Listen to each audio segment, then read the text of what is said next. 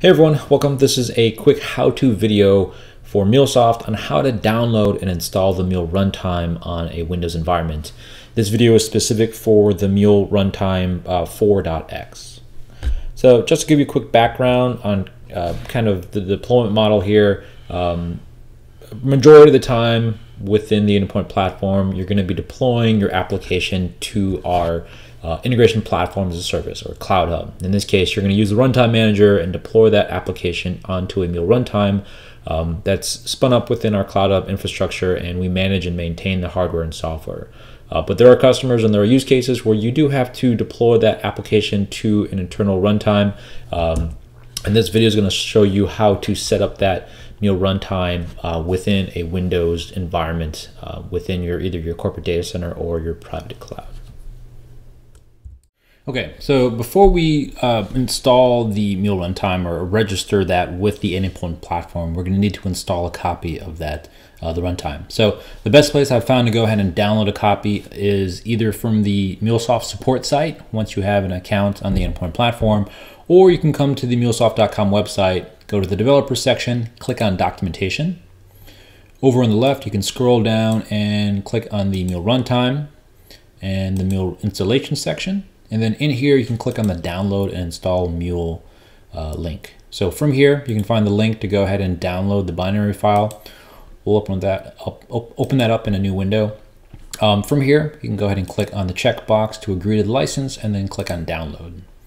And then while it's downloading that, you can see that the installation file is only about 250 megabytes archived. Additionally, one thing you also want to make sure that you have set up within the Windows environment is OpenJDK 8. This will also give you a link directly to that website where you can download a copy of that. If you already have it installed, you can go ahead and check to make sure you have it installed. You can open up a terminal window and go to Java version, and that'll show you the version of the JDK already installed in your machine. So you can see I already have Java 8 installed on here. Okay, so once that's downloaded, in here, we go into the download folder. Let me go ahead and delete some of these extra files here from some previous examples. Okay, so this archive file, we're going to go ahead and expand this or extract this into its own folder. So generally what I do, instead of running it directly from the downloads folder, of course, is I'm going to go ahead and take the Mule folder here, and I've copied and pasted that already into the C drive, and I've changed the folder name to Mule. So you can see that these are the files that the Mule Runtime essentially needs to operate. Okay, and then from a command window, we're going to go ahead and navigate to that folder so we can see that we're already in this folder. And then from here, we're going to go to the bin folder. Okay. So once we are in the bin folder, what we're going to go ahead and do is log into the Anypoint platform. So you can see I've already logged into my Anypoint platform account. And we're going to want to register the server with the Runtime Manager. So in the Anypoint platform, we can click on the Runtime Manager link here, or we can go to the navigation menu and click into the Runtime Manager. In the Runtime Manager, on the left-hand side, we're going to click on Servers, and then we're going to click on Add Server, and we're going to go ahead and copy this script that we're going to execute in the terminal window to register that Windows Mule Runtime with the Runtime Manager. So we'll go ahead and click and copy here and close this window here. And then we'll switch over to the command window and we'll paste that into the window. And let's go ahead and change the last command here from server name. We're going to call this Mule Windows.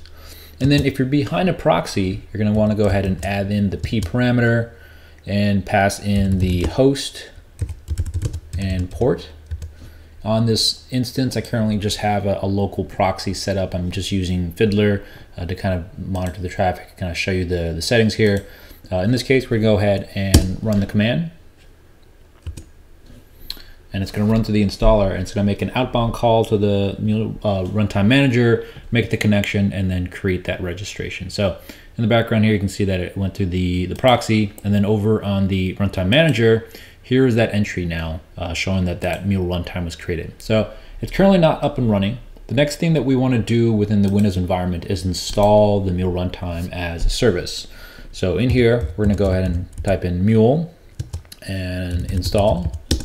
and that's going to go ahead and install Mule as a service. So if we come to the services within Windows Server, you can see that there is now the Mule Enterprise Edition service added to the services. Okay. And then the last thing we want to do is go ahead and start up the Mule Runtime. So we're going to go ahead and type in Mule start, and then this will run the Mule Runtime in the background on the server. So it's going to say starting the Mule Enterprise Edition services, waiting to start. And then if we switch back over to the Runtime Manager, you can see that now it says running, and now it's registered and up and running. So you can see it's ready for you to go ahead and deploy. So on the application side, now if we go ahead and deploy an application here, you can go ahead and say test app. We can see that that Mule Windows option shows up, and this allows you to go ahead and choose an application. So you can either manually deploy your application from the Runtime Manager, you can deploy it from the Anypoint Studio, and you can also tie it into your CI/CD process to automatically deploy an application using the Mule Maven plugin. Okay. So hopefully that gave you a good high-level overview of how to install the Mule Runtime on a Windows environment. If you have any questions or run into any issues, please leave a comment and I'll be happy to help.